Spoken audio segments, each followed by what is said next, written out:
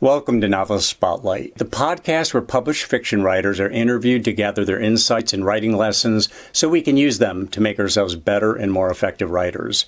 There are just 3 things I ask of you, if appropriate to you and your experience. Please subscribe, please click on the like button, and please share this program link with any family members, friends, or colleagues who might be interested or benefit from the content. Now, on with our program. Hi, I'm Elizabeth Sims, and I'm very pleased to be here with Mike today. I'm the author of the Rita Farmer Mysteries and the Lambda and GCLS Goldie award-winning Lillian Byrd Crime Series and some other fiction, including a standalone novel called Crimes in a Second Language, which won the Florida Book Awards Silver Medal. My work has been published by a major press, Macmillan, as well as several smaller houses, and I've written short works for numerous collections and magazines. I'm also, this is kind of bragging time here, I guess, in this introduction. I'm an internationally recognized authority on writing. I've written many, many feature articles on the craft of writing for Writer's Digest magazine, which is the leading writing magazine I think in the world, certainly in the English-speaking world, and I'm a contributing editor there on their masthead. I've written an instructional title as well called You've Got a Book in You, a stress-free guide to writing the book of your dreams. That's from Writer's Digest Books, and that has helped a lot of authors over time. I've taught creative writing at the college level. I have a couple of degrees in literature, so I'm 2 degrees above zero there. And I have had a variety of work experience, a reporter, photographer, street busker, bookseller, certified lifeguard, and symphonic percussionist. So anyway, several literary societies are ashamed to call me a member, and also American Mensa, as it happens. American Mensa, like the Mensa Society, which is geniuses, correct? Well, that's what people say we are, although I've met a number of fellow Mensans who would give the lie to that, it would seem, at some meetings and so forth. But yeah, just because you have a high IQ doesn't mean that you have a lot of common sense all the time. It's kind of funny. But that's the metric, right? You have to have a high IQ to be part of the Mensa Society. Yes, that's right. So your IQ, I won't ask you to actually say what your IQ is, but you obviously pass the threshold there. So this is why you can write stress-free books, but none of our listeners are going to believe they can write a stress-free book, I'm sure. Well, it's a stress-free guide to writing the book of your dreams. So the guide won't stress you out, but then sitting down to write will stress you out, I would imagine. But we're going to get into that a little bit. I will say that Liz came to my attention because she wrote she writes for Writer's Digest, as she said, but she wrote a piece called the 10-minute fixes to 10 common plot problems. And she talks about how structural problems can sink your novel. So you better get that right. And so let's talk about how to fix them. We'll get to that. But the amount of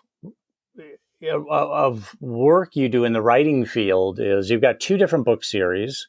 Mm-hmm. You write for the magazine. You've written a nonfiction book teaching people how to write. You coach people in writing, correct? Yes, I have done so, although I'm going to be winding that down fairly soon. Why is that? Is it not worth your time because it's cutting into your writing time?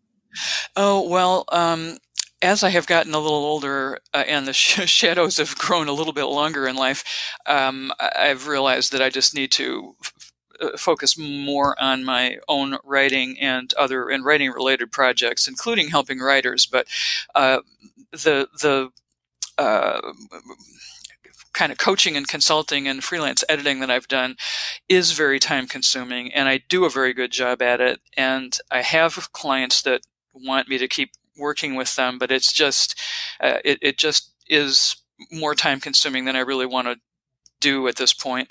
Looking at so many other things that are as yet undone that I really want to do. So. Well, between your articles, in-person workshops, online teaching, you've already helped thousands of fledgling authors. So I think you've stored up the good karma, no question about that. Very nice. And you have a book out there called we were just talking about, the stress-free guide to writing. Talk a little bit about let's start. No, actually, let's make that the number 2 thing we talk about. I would like to understand when you talk about American Mensa, when you guys get together, what's the purpose of getting together? What do you guys talk about? Are you trying to find a unified theory of the universe? Are you trying to solve world hunger? What do geniuses talk about when it's kind of like, okay, we're together and we're geniuses, so now what are we going to talk about? Oh gosh. Well, first of all, I mean, I'm sort of ashamed to say that I don't really attend many meetings. I used to in my younger days, and mostly I really kind of got involved in it as a social thing. And so I don't know, but lately I keep up my membership because I kind of like having the credential. You know, some people find it impressive, and others find it off-putting, I suppose. But anyway, in the when I have gone to, actually, I have gone to a few gatherings, and they're often just very social. And then there will also be programs. Somebody will talk about something of interest, that we'll have people lined up to speak on certain topics. And that can be very interesting because usually they're quite an expert on the topic. And so that, if it's a subject of interest to you, then you're kind of getting it at a pretty deep level. And so that can be satisfying. So social, I guess a lot of people might think geniuses aren't the most social people. They can be a little nerdy. They can be a little insular and all that. Yes. But that hasn't been the case when you sat down with Bill Gates and Elon Musk. They've been just scintillating personalities. Yeah. It's funny, as you say, it is very common for people of high IQ to be reserved or to be nerdy or to have, I guess it's a cliche to say that that they're, quote, on the spectrum, like Asperger's or something like that. But actually, I have found that some of the most personable people and successful in kind of a holistic way, people that I've known have been very bright, and it being a little extra bright, I suppose, helps a person to see past themselves, and that's a really key thing as far as being successful socially and as a leader, whether it's business or in whatever arena. Being able to look at people, to understand them. I've always been a person who has looked at other people and watched other people and tried to figure out, why do people do what they do? I find that to be like the great question of life, to me. And of course, as a writer of fiction, that's like a key thing. If there's somebody who wants to write fiction and they're not curious about the people around them, there's no way they can put out something that's going to be very interesting, I think, because if they're not interested, their writing will be flat. So I find that having being able to communicate with people, like you mentioned, Bill Gates and so forth, people who are successful, good leaders, as I say, in whatever area of life, they not only have the gift of, or an interest in other people, but the willingness to communicate well. And I say willingness because it isn't just like an ability to communicate well. It's a willingness to be open, to be, to listen, of course, and to be oneself, and to risk making a mistake in a conversation, or looking foolish, as one might think you look foolish.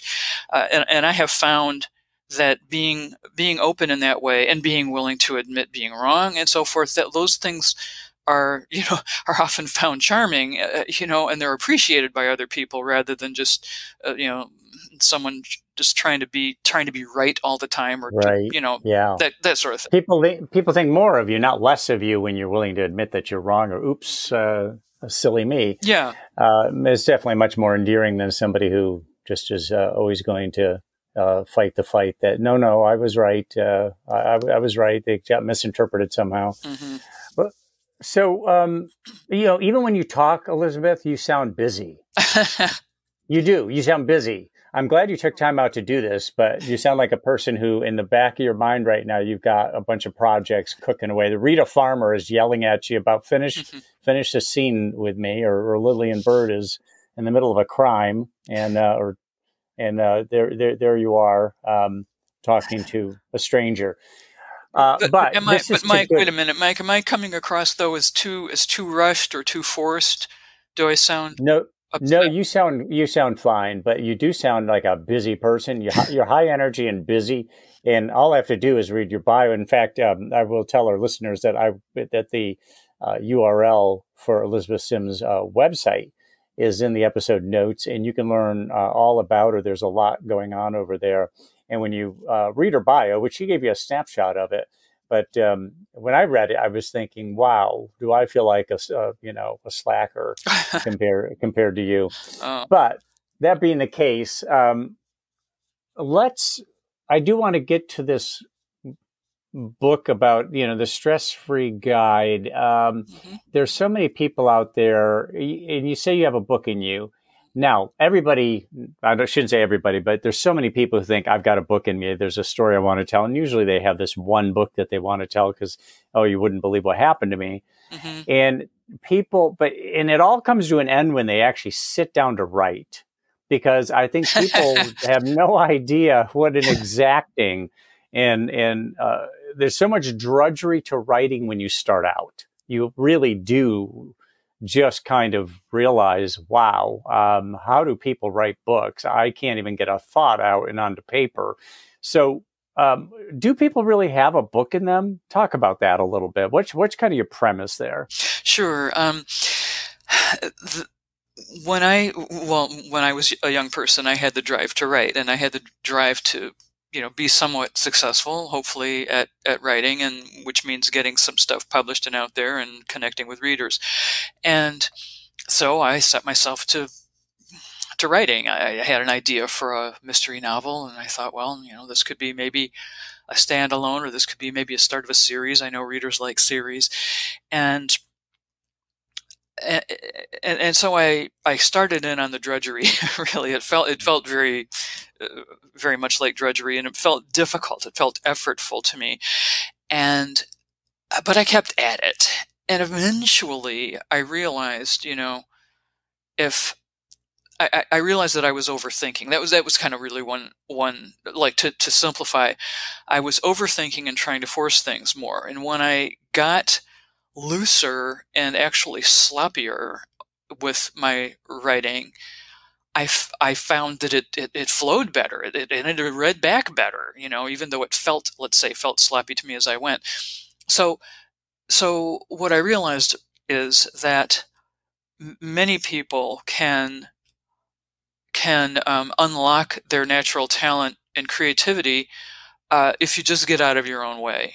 Because so many of us have so many preconceptions about writing and what it should be, and got to be grammatical, and I got to make sure I get my punctuation right, and I got to make sure and my handwriting is too sloppy. That my first grade teacher told me that, and I still remember those horrible times, and the uptight English teachers that were like, this paragraph needs a transition, and you're like, oh God, it just makes you clench up, and so getting getting rid of, just like unburdening yourself of some of that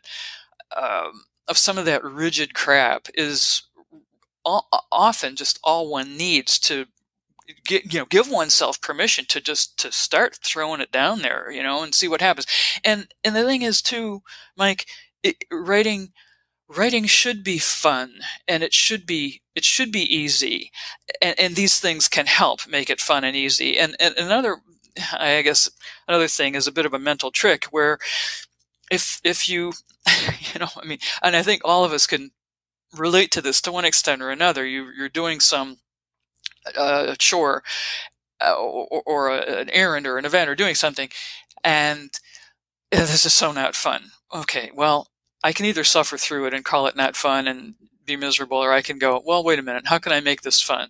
Maybe I can make a slight change to make this fun. Maybe making it fun is maybe all I need to do to make it fun is to decide that it's fun, to decide that this is a cool, fun thing to do, and then, man, yeah, dig it here, man, dig it. Gamify it, somehow Yeah, gamify it yeah, in some way. yeah, yeah. Now, let me ask you this, though. There's a lot to unpack in what you just said, I get it, but I'm also wondering, when you first sat down to write novels, did you feel that, or kind of come to the conclusion that you were trying to sound like a novelist? You were trying to write a certain way that sounded like the books you had read? Oh, Was that part of the issue, or because when you mention grammar and all that, and punctuation, clearly that's what took back. I've argued this before, that back when we were in school, we were never taught to write properly. We were all taught a bunch of rules and regulations, and then we were graded on that instead of our imagination and creativity, and adventure, in our sense of adventure and all that. But there's also the part of actually the writing process where you're putting the words down and you start to feel. I know that I felt that I'm trying to sound like a novelist. I shouldn't do that.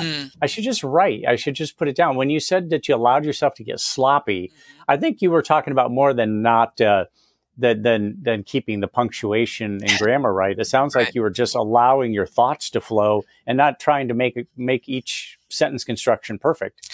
Right, nor paragraph construction, nor scene construction, nor anything perfect. That's for sure. You got to dump perfectionism, and so my book. You've got a book in you is a collection of techniques to help, and a method really to help aspiring writers get out of their own way and let their natural talent and creativity take over. There's brainstorming ideas and protocols that I put out there that have been very helpful to me and that have been helpful to my readers. Things like that also. And just pure plain, I really try to give everybody permission to go a different way, to go their own way. Now, you can't just, of course, just vom out anything on the page and say, well, I think it's good, so therefore it ought to be good. I mean, there are standards, there are common standards. An agent or an editor is not going to respond well to something that has no structure, for instance, or fill in the blank. So yes, we do have to have some. There's have to be some structure, some parameters, but really, there's a lot more freedom. You have a lot more freedom than you think you do when you're starting out. Yeah, well, that's exactly it, and I think sometimes that's a big issue. It's a big issue, and I think that also sometimes you just have to say, I'm writing for myself. I'm not writing for an audience. This is for me. I'm going to write what comes out of my heart or out of my head. What is the result of when you wrote sloppy and you allowed yourself to do that? Did you find that were you coming up with pretty much a finished product that needed editing, or is it just that you were getting it out there and you're going through several different, almost like applying the paint to a canvas where you're going to splotch it on there and then you're going to continue to reshape it as you go?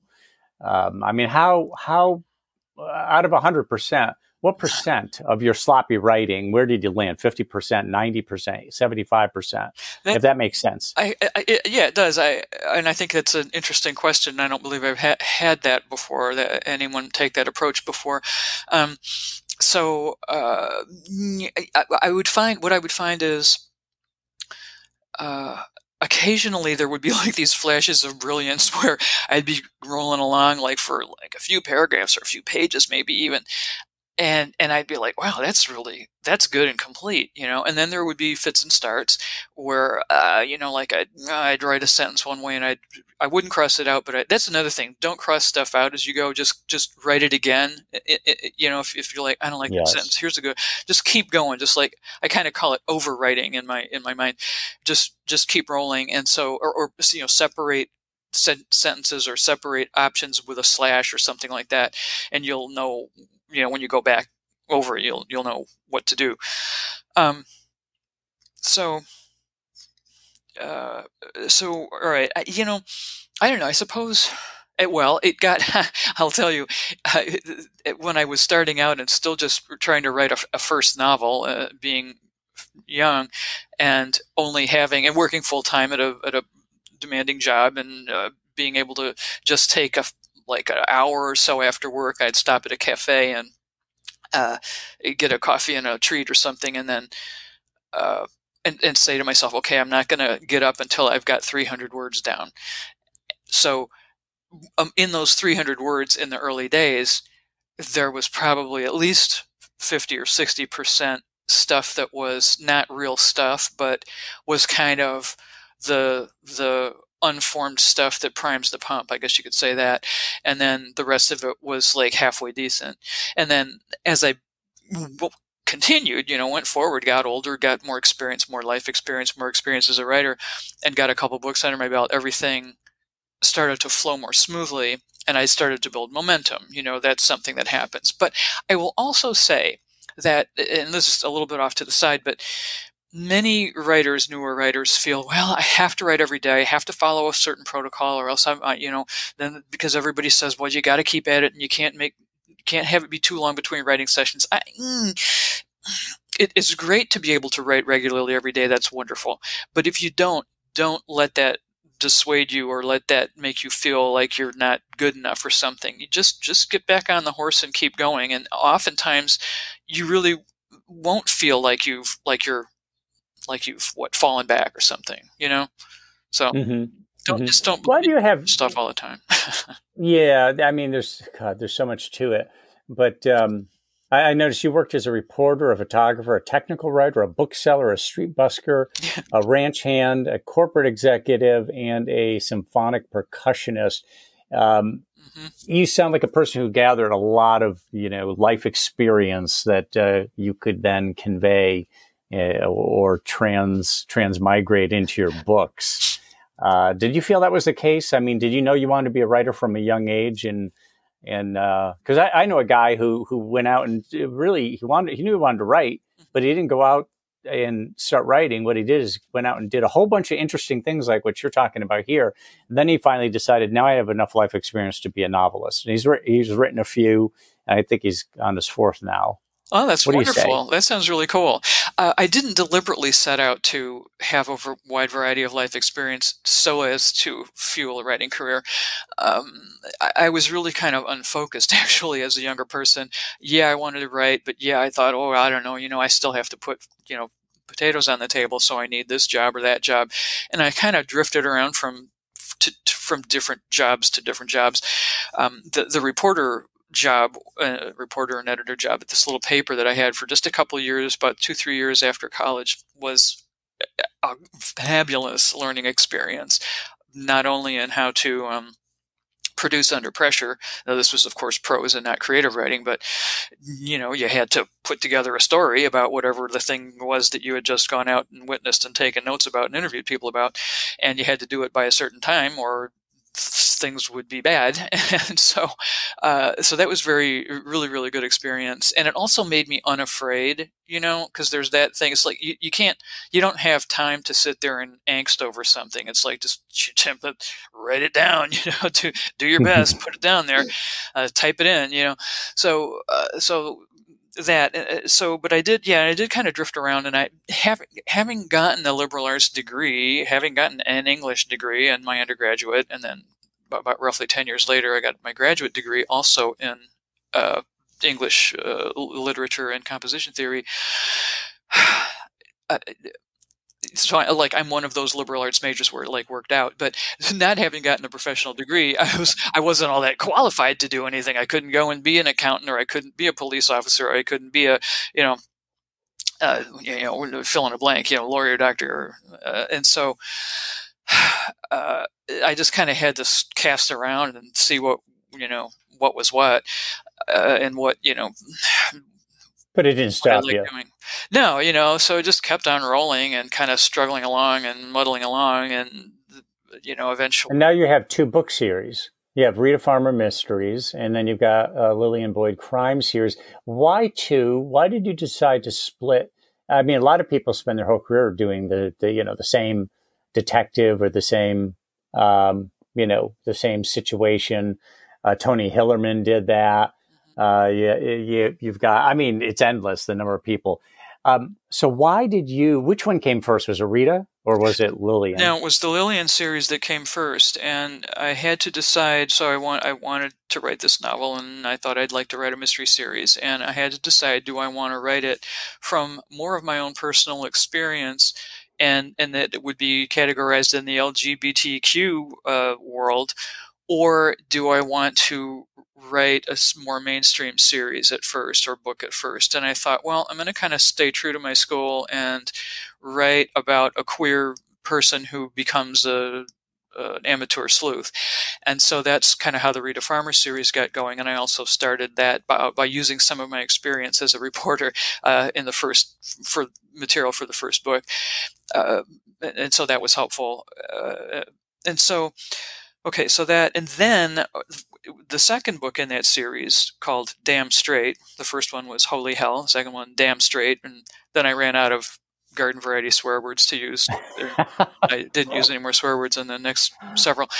But Damn Straight won a Lambda Literary Award, which it is the top award in the queer writing universe. And so I thought, well, all right, I have talent. This is a validation. I know I have some, I know I'm halfway decent here. I know I'm good. So I wrote a few more in that series, but I thought, I would really like a broader audience. And that was really the thing that made me decide to write, to write the Rita Farmer series, or start out by writing, by writing something, by writing a book that was a more mainstream book. And so, in the kind of mystery and crime genre. So I wrote one and I started shopping it around to agents, and then, one agent got back to me saying, well, this book, I can tell you're a very good writer, but I don't think I could sell this book. What other ideas do you have? And I said, well, I have this one about an actress who winds up solving crimes using her acting abilities. And here's kind of the outline of the story that I'm thinking about. And she's like, if you can write that, I think I can sell it. So I wrote that book, and she did sell it, and that led to the Rita Farmer series, which right now stands at 3 books, and it probably is over at this point because now I am working on a new series. A book that I hope will be the first in a new series, and I may self-publish it, or I may try to go the mainstream route with it, but I don't know. So, why self-publish? Are you thinking that it's going to be hard to get agents and editors on board with it? Well, given the whole digital publishing revolution, which didn't exist, 15 years ago or less than that, and given now how easy it is for an author to put out their own material, to get it into good shape, put it out there. Amazon Kindle revolutionized the whole thing, and there are a great many authors who have been very successful in self-publishing. And in fact, my 2 series are now, I've gotten the rights back from the original publishers, and I'm doing them on my own now. So I own all the proceeds at this point. So there's that. So one, the digital publishing is much more easy for people to reach readers with, and also to do marketing, to do advertising. And the other thing is that the so-called, let's say, the traditional publishing business, they were very slow to catch up to the digital revolution and figure out their place in it and figure out how they can make it work for them. And they've gotten way better at it than they were back, 10 and 5 to 10 years ago. They've gotten way better at it, but they can still only do so much for you as an author. Your publisher, if you do get a publisher, will expect you to be very active on social media and try to do all kinds of stuff to draw attention to yourself online and wherever else. So the great big publishers, if you're a darling of a great big publisher, they're going to be able to do a lot for you, and they will do a lot for you, and you'll be on the bestseller list and so forth, and you're going to have to do a lot of work too, but they'll really come through for you. But the mid-list authors are really, almost on their own. And the other thing is, you don't get to keep your money with the mainstream publishers, or any publisher is going to take a pretty large percentage of the sales, and you get very little. For instance, audiobook. Let's just say the digital book's an ebook. It's very easy to produce an ebook, and when you're with a publisher, they're going to give you 25% of the price of what they get for that ebook online, wherever it's being sold. Whereas if you do it yourself through, say, Amazon, you get 70%, and that's a huge difference. And so, so there's that. So there's financial considerations to be made as well. Yeah, for sure. Talk about You just wrote recently, I know you've written on a lot of different subjects for Writer's Digest, but you did talk about plot problems. And the kind of writing you do and the kind of writing most people do, they are heavily plotted. I suspect that you, although you tell me, I suspect you outline your novels. You come up with the plot, the complete plot, before you decide to start writing it. You want your roadmap. Is that true? Yeah, yes, it sort of wasn't in my early days. My first few books were a little more seat of the pants, and they came together well enough. Although the very first book in the Lillian series is the weakest one, I consider, and the rest of them I'm pretty proud of. But so yeah, over time I have become more meticulous with plotting in advance, so that I can it takes away stress, really, because you know where you're going, you know what you need to do next, and that's very helpful, I find.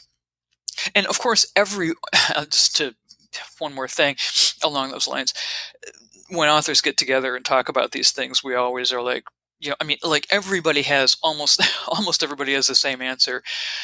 You have to have some idea of where you're going, but you also need to have wiggle room for spontaneity. If a character just wants to do something different than you thought they were going to do, well, by golly, you might just have to follow and see where that goes, and diverge from what you thought you were going to be doing. So when these plot problems come up, these are things that present themselves as you're actually doing the writing. Is what you would argue, or are you saying that people they'll go ahead and write out the plot out the novel? And well, actually, one of them here talks about having just overwritten. It's overkill. There's too much being said about this. It's point number 4. I have to communicate a lot of information, and it's overkill. So obviously, that's during the writing process. Talk a little bit about some of the most common plot problems and maybe why they occur. Yeah, well, the one that you just mentioned, we can talk about that a bit. Which is, yeah, you have to like give a bunch of information, or a bunch of information is about to need to be told to the reader, and how to do it without just seeming like you're writing a memo for a merger. So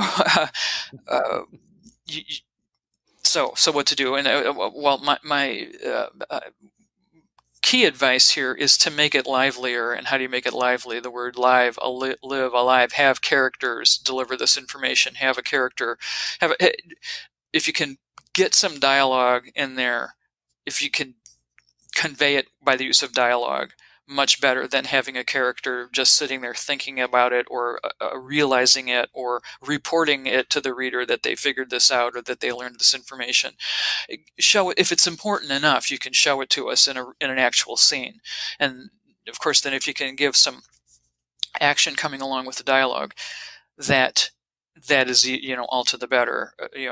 Relevant action, but even irrelevant action, like a couple of characters even taking a walk through the woods while they're talking over something, you can do something with that. You can even you can have one of them look at a bird sitting on a branch, and the bird, the color of the bird reminds them of the hair color of this person that is important in their life, or the bird, they realize there's kind of a symbolism about this bird flying, or, oh, look, there's a bird with a broken wing. Oh, that's how I feel right now. You can just really, you can use almost anything, or a wild animal attacks one of the parties. Yeah, right. And then, oh, damn, I didn't bring my sharp stick, or, I don't know, whatever the hell, Could be a key turning point. Don't you think most, especially popular novels, I would say, but not entirely just popular novels or commercial novels, but I think most of them have too much dialogue in them, that it's almost as though the author doesn't want to tell the story. And nowadays, what seems to sell really well is books that have a really strong authorial voice, somebody who takes you from stem to stern on that book, and is a consistent, strong voice, versus the prattle of a bunch of characters who are constantly saying stuff that a lot of times is pretty mundane.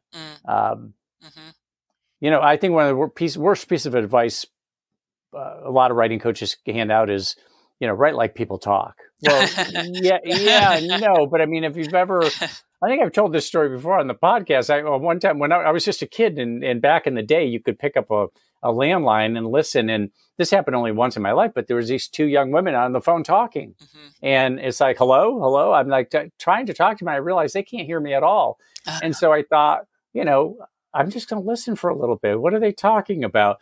And it was it was incredibly boring. Incredibly boring. I ended up hanging up the phone. And Yes. Most people talk in a very boring fashion, and there's really no forward motion to it, no forward movement as far as that goes. Anyway, I'm drifting here a little bit. Oh, sorry. But I just have to get to that part. I really wanted you to kind of talk a little bit about whether you think there's an overuse of dialogue. Well, I guess maybe that's a bit of a pendulum swing somehow in the current fashion. Oh God, yeah, an author can get lazy about, in just about any way. You can do too much over explaining with a narrator, so that it's like, okay, man, when's something going to happen here? And you can get pretty. What's the word I'm trying to think of? You can almost too much dialogue can dumb it down and get repetitive, for sure. So, as with everything, you need a balance, and it's kind of interesting in that that what you said about there may be a bit of a swing towards more of a narrative voice, and certainly you have to have a strong narrative voice, to really reach readers. I would say that first-person narratives, you can do that the most easily in, where you have one character telling the story from that character's viewpoint. And my books tend to rely fairly heavily on first-person narrative, and I find it a lot of fun because you can give so much about that character through that character's observations, what they choose to observe, what they happen to see, and what they don't, what they miss, who they think they are, and who they may betray themselves to really be, when it comes time to action, or when other characters reflect themselves back to them. So those are all elements, of good, of a good story. So here's an interesting one. You have down here as one of the common plot problems that my action. Well, actually, let me jump ahead to this one. One of my characters is starting to seem lackluster. What about that? How do you fix a situation like that where you realize you think you have a good character, but it's kind of like, hey, this guy's not turning out to be so interesting? Yeah, one basic thing would be to first say, do I really need this character? Get tough and brutal about that. Can I combine this character into another one, or can I cut out if this subplot that I've got going, let's say with this one character, if that's not really going anywhere and it's not really affecting the main plot, and it's not, and I don't really know, maybe just try cutting that person out and see how it goes. Another thing one can do is just make that character a bit more interesting. You can give them a quirk, an obsession, something that will make them stand apart and that can give them trouble. Let's say if they've got some kind of they might have a phobia, about heights. Well, I just went through Firefighters Academy and I'm supposed to be up on this hook and ladder, but I suddenly realize I have a terrible fear of heights, or whatever. So there's that, or somebody. I think I used an example where a spaceship commander becomes a hoarder, and they won't, like, he won't suddenly decides he's got claustrophobia. Yeah, or something like that, or something happens and they, and they're like, they suddenly have this like psychiatric disorder. So that can be both. That can be some humorous relief, but also it can help you springboard plot pieces off of it. I would also say that when it comes to common plot problems, what I usually see as in my work as a freelance editor and consultant, what I frequently see is just not enough plot, not enough happens, and so and that's something that newer writers, they're just like, well, I don't know, I've got these cool characters and I want them to do stuff, but and often you need to give yourself some time and space to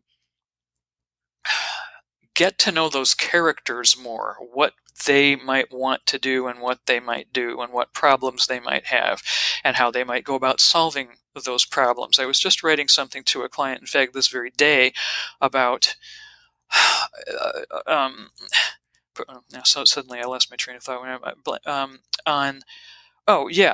This is character development. So go into the emotion that this whatever character at hand at this moment for whatever scene you've got. What emotion is the major character in that scene feeling? What's going on inside them? And let yourself get deep into that, and you can often get a sense of where to go and how to develop that scene and how to develop more plot from that character, from what's going on inside them. They can, because how life works. Well, we see something, we react to something, we say something, someone reacts to what we say or to what we do, and then we react to that person or that event or words. So everything is action and reaction, really, in life and especially in good fiction, where life is distilled and made even truer than real life might be. Along those same lines, another plot problem is I don't know what should come next. That sounds almost like a little bit of kind of a writer's block type issue, although not entirely. So, what about that? So somebody kind of hits. Presumably, they've outlined the novel, but like you say, it still is going to be organic in its own right. So you've reached this point. You don't know what should come next. How would you tackle that? Yeah. You need to try to clear your mind a bit. Taking a bit of a break is always nice when you feel stymied like that. I kind of refuse to believe that writer's block exists, because that even acknowledging its existence gives it too much power, in my feeling, And so, so much of this is kind of tricking your own brain and your own personality into doing what you really want. A couple of things. One, clear your mind.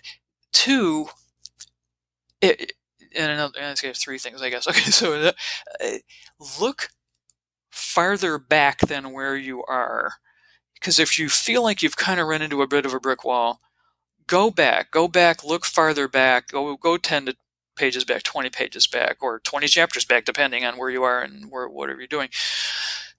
And often there you will find some clues. You'll find what led you to this point, and you're like, okay, well, if I don't want to be at this point, or if I want to be past this point, what might I change earlier on to help me?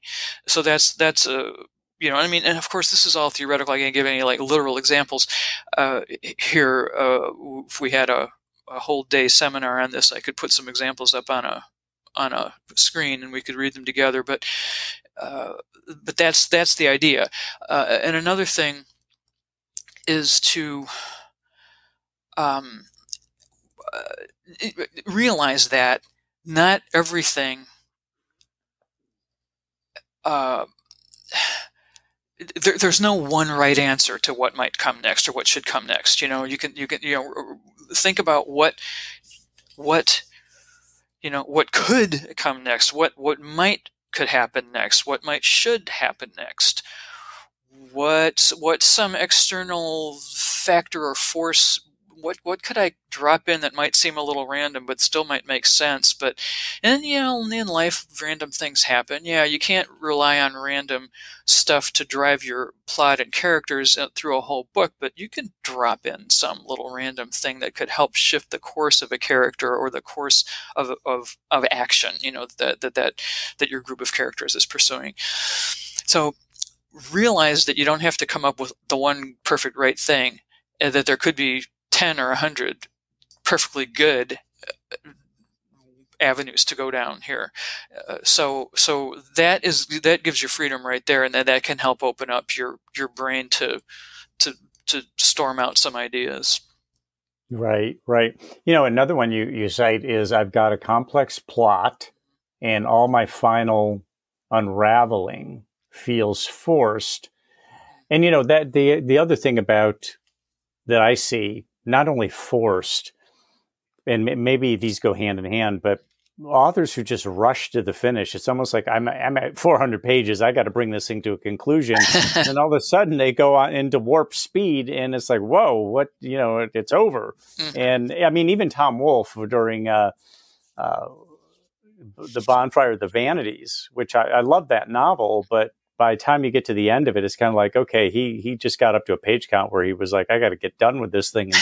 And he rushed it. Mm-hmm. And he spent 11 years on that book is my recollection. So it just goes to show how vulnerable even very skilled writers are to this. Mm-hmm.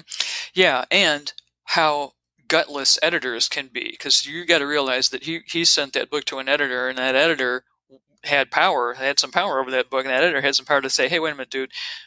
Let's talk about this ending here, you know, and you know, get a little demanding of the guy. So I don't know who his editor was, and I just realized that I probably am like denigrating someone whose name is in print along with the book. So I apologize. It might be your don't not at all. Mob against me or people with pitchforks to my house.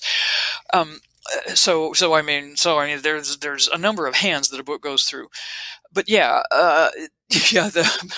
My favorite horrible ending is everybody dies. You know, like, wait a minute, wait. You know, like, come on, man. You know, you can't just do that. In fact, I just 2 days ago finished writing an article for Writer's Digest, a brand new article for them that's going to come out towards the end of this year on how to write a great last chapter. And I used a number of exemplary last chapters in a number of different books. And I'll give you a sneak preview here. Let's see. One of my favorites, actually, I used one children's book in this group of 5, and the children's book was The Secret Garden by Frances Hodgson Burnett. And it's a great old classic, and it is a wonderful example of how to craft a book with a happy ending. And part of having a happy ending is, well, of course, you have to have some unhappiness before the happiness. Is you can't just have, well, you know, start out happy and end happy. What's the book? What the heck's the story? So that's a really good example. All right, getting to, and so so what Burnett did, in fact, I can just use this as a literal example here. So many of us know the story. There's a sad little boy and a sad little girl, and there's a garden and a gardener, an old wise old man who helps them kind of get reborn into happier little people. And the sad little boy is supposedly disabled, but he finds that he actually isn't disabled after all. It was all just a bunch of BS kind of in everybody's head around him. And there's sadness there. His mother died, or died in childbirth. I can't remember. I think so. Anyway, and so in the very last chapter of this book, the patriarch of the family who's been missing, the father of the supposedly disabled little boy, Mr. Craven, father of Colin, he winds up having an epiphany. He works through some grief. We see him work through grief, and we see him then slowly decide to return home. And he returns home, and before we meet up with Mr. Craven, the narrator of the book. So here's the strong narrative voice. This is an omniscient narrator. The narrator gives us a bit of a recap of the whole book by examining the characters kind of so far. Let's go back and look at everybody so far. And now let's go to Mr. Craven here. He's in Italy or wherever he is, in Europe someplace, being sad. And then we see him gradually it's kind of like the passage of time has helped this man with his grief about his dead wife, and now he wants to go back home. And he goes back home, and he finds that his son is not sad and disabled anymore, but he's happy and able-bodied, and the other characters are all happy, and everybody's happy, and it is a happy ending. And it isn't sudden, and it isn't fast. So because she could have written it that way, and it just wouldn't have been as endearing to readers. What readers like to see and like to understand is the process that characters go through to get to that end point. What are the emotions? What are the deals that they have to make with themselves or with others in the world? There are themes in some of the other books that I recount in this article that I mentioned. There are deep themes. John Steinbeck in East of Eden, just tremendously deep themes. Human evil, regret, wrongdoing, crime, lack of forgiveness and forgiveness, blame, guilt, big stuff. And he gets through all of it, and he doesn't rush through it. So yeah, if you're writing a bang bang shoot 'em up, crime story, well, you can't, and some of them have ended with, I think Janet Ivanovich ended one with, a single gunshot and out, that was the end of the book. But how she worked it out was that it made sense. I can't recall details exactly. So sometimes you can get away with an abrupt ending, but most of the time you need to have definitive. You need to get your plot elements pulled together, make that definitive, and then give us a little bit of a downslope there. Give us a little bit of the blood's getting mopped up and the whatever. Right. Our milk and right. You can't end at the apex. You need to right. have a little bit of that downslope. Mm-hmm. Otherwise, it doesn't feel complete. Right. Right. Now, you also say my agent or editor wants me to cut 10,000 words. And, I think in terms of if you've got a 90 or 100,000 word novel, mm-hmm. I bet it becomes better if you go through there and you're hunting and destroying 10,000 words that are superfluous, mm-hmm. or not just words, but sentences. Mm-hmm. So often I take a piece of writing, or I've seen people, take a piece of writing and just say, in fact, there is an exercise where it's, you cut 10%. Mm-hmm.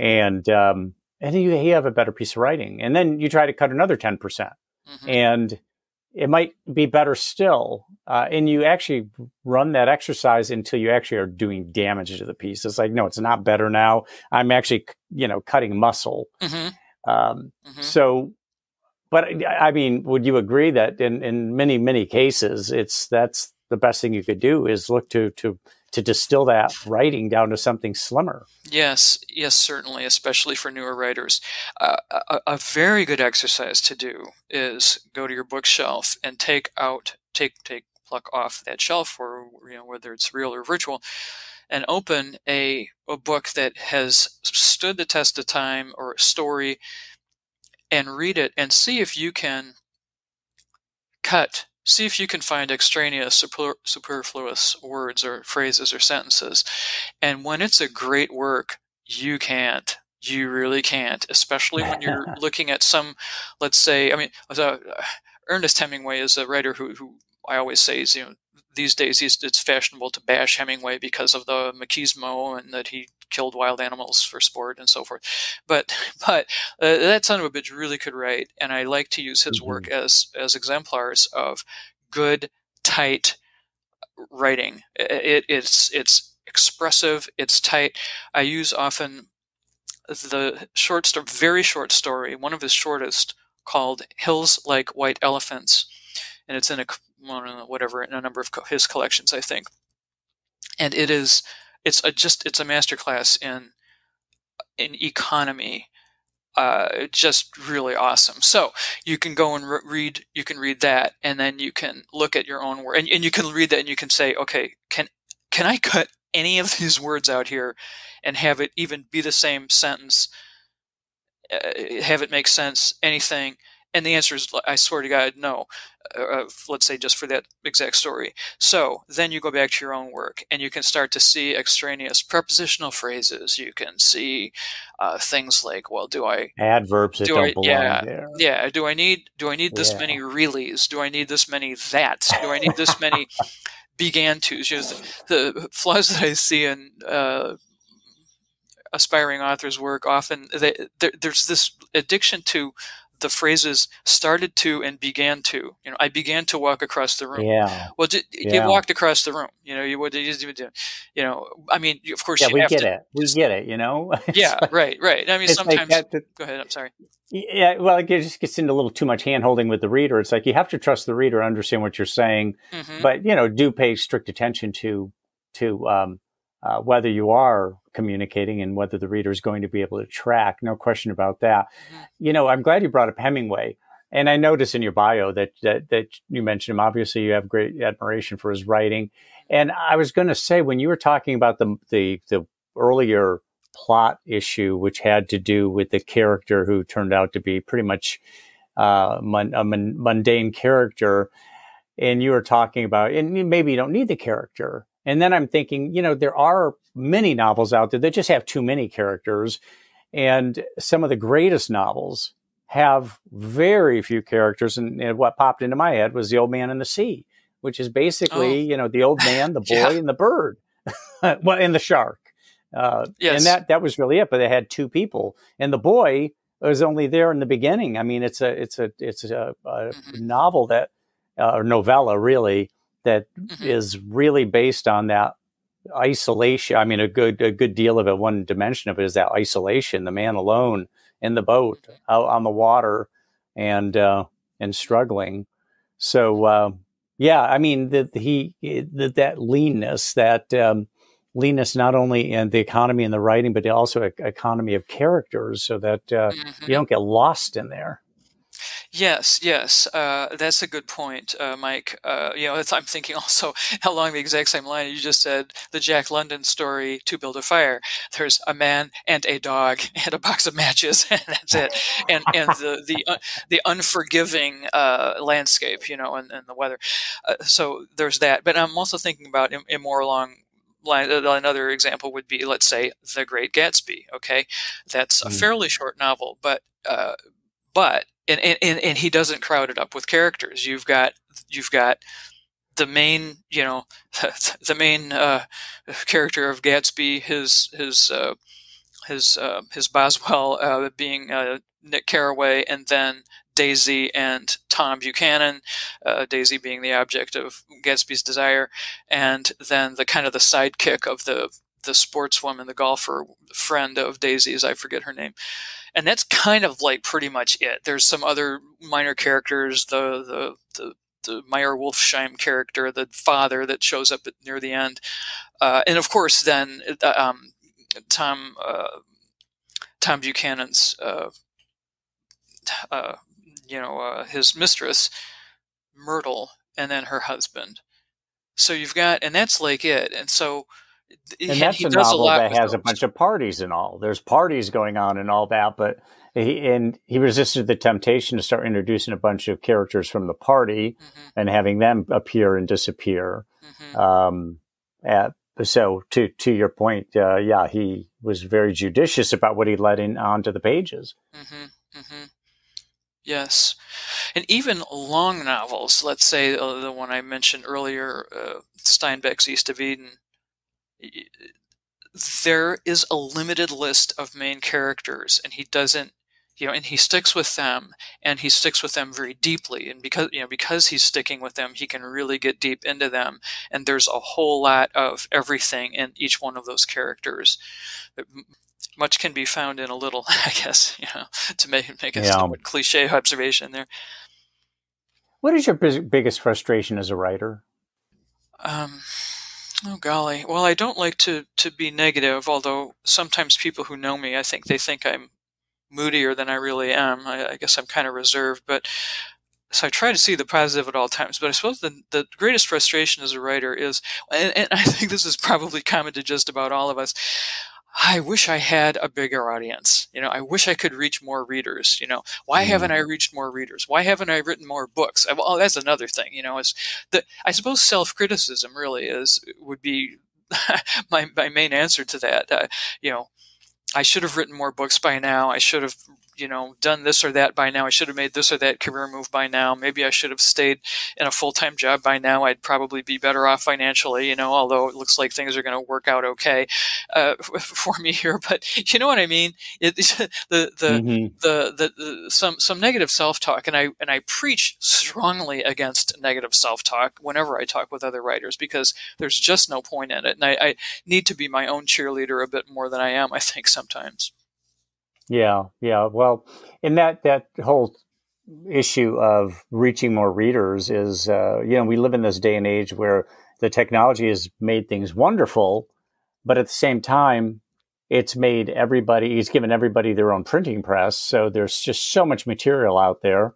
I think it's 1 million books a year published in the United States alone. It's terrifying. And, and then, I just did a podcast about, I always ask people, what are you reading?